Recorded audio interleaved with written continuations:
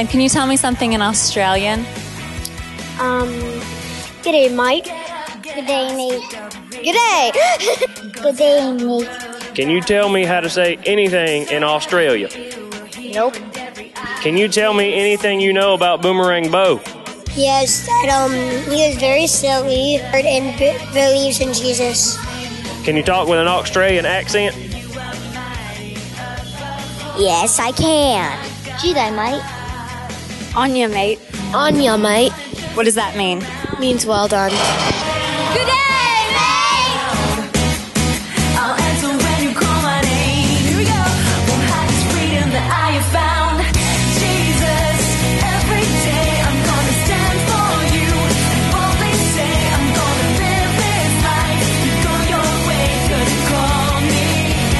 You are God and you are good. Luke, what did you learn today in VBS? Follow God. There's something called bands. Yeah, and the missionaries' names were Baines. That's right. Monday, we learned about how to follow Jesus. I've learned how to worship God.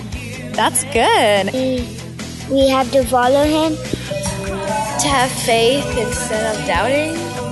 This is Gigi with Cameron. Can you say hey, Cameron? Hey, Cameron.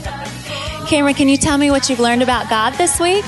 Like, worshiping. That's right, worship Him. To follow Jesus. To follow Jesus. Pastor Daniel, what have you learned at VBS this week? I have learned that there are a bunch of awesome kids in this area, and people really love these kids here at the church, and I have just seen amazing things.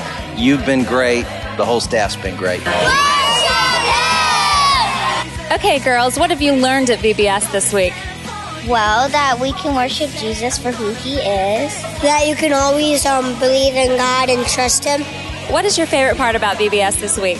My favorite part is singing and dancing my heart out and then collapsing when I get home. Well, baby, can you tell us what you have learned at VBS this week?